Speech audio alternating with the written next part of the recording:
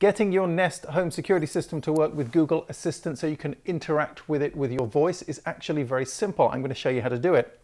So the first thing you need to do is the same for pretty much anything you're doing with Google Assistant and Google Home, and that is to go into the Google Home app. And then we want to press the little hamburger icon up in the top corner there and go down and find Home Control. And that's where your Google account is linked to all of your smart home devices. You can see at the moment I have a bunch of speakers in here. I have a camera and a smart switch as well. So I want to add the Nest products that I've got. I'm going to click the plus button here. And then we've got to scroll all the way down to find Nest. There's actually a lot of stuff connects with it now. Click Nest. And I was already logged into my Nest account, so it's brought up the permission screen straight away. If you're not logged in, it's going to ask you to log in. And then it goes through the permissions that you are giving the system. I'm just going to scroll down and click Allow.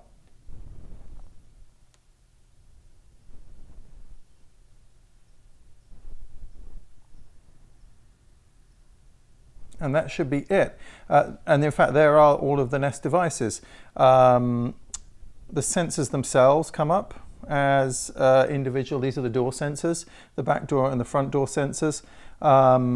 There is also the front door doorbell. We've got a couple of cameras here and the thermostat and the Nest Guard, which is this base station here. So this should allow me now to interact with voice. Let's test it out. I know one of the things I can say is, hey Google, what's the status of my security system? The Nest Guard is disarmed. The back door is open. Or we can arm or disarm as well. Hey Google, set my security system to away. You got it. You have 1 minute to exit. The back door is open. Setting to away and guarding. Hey Google, cancel security. Sure, canceling security. So I know what you're thinking, can anyone just walk into my house and cancel the security? Well, the answer is no. You can only issue the cancel command if it's said within a few seconds of the arm command, and only if you armed it with your voice. So if you arm it any other way, or if it's more than a few seconds after, you're still going to need one of the Nest tags or a key code to disable the alarm. But that's how you can control your Nest Secure with Google Assistant. It all seems to work rather well.